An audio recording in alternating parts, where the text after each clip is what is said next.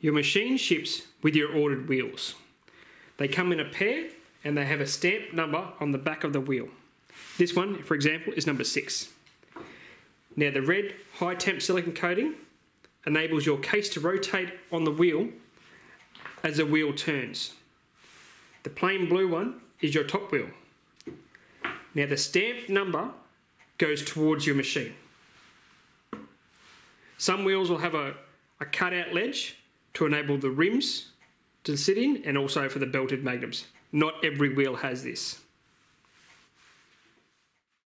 To install your wheels, you will need a 3mm Allen key. Now on the shafts of your machine, there is a beveled edge on the top and the bottom. When your machine ships, the top one will be at 12 o'clock and the bottom one will be at 4:30.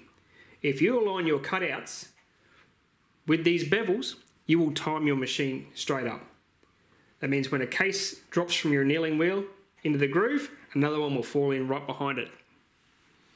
To install your wheels, simply insert your 3mm Allen key into there, line this up with the bevel, as I said just then, insert on the wheel, down, 12 o'clock,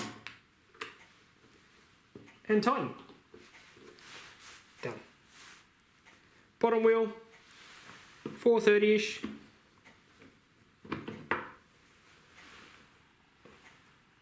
And tighten. Now your number 6 wheels are installed. Notice the number 6 mark is facing towards the machine.